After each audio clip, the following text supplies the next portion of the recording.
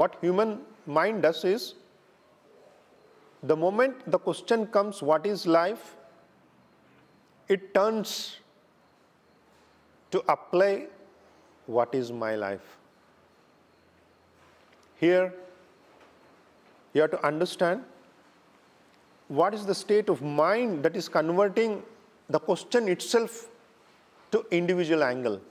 The question of what is life to what is my life. Is it your fear? Or is it your worry about the future? Is it the challenging situation, what you are facing in your day-to-day life?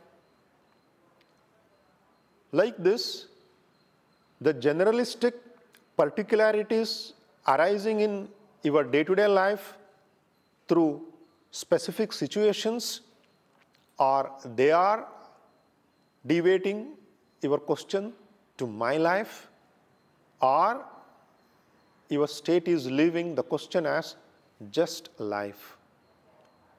What is life?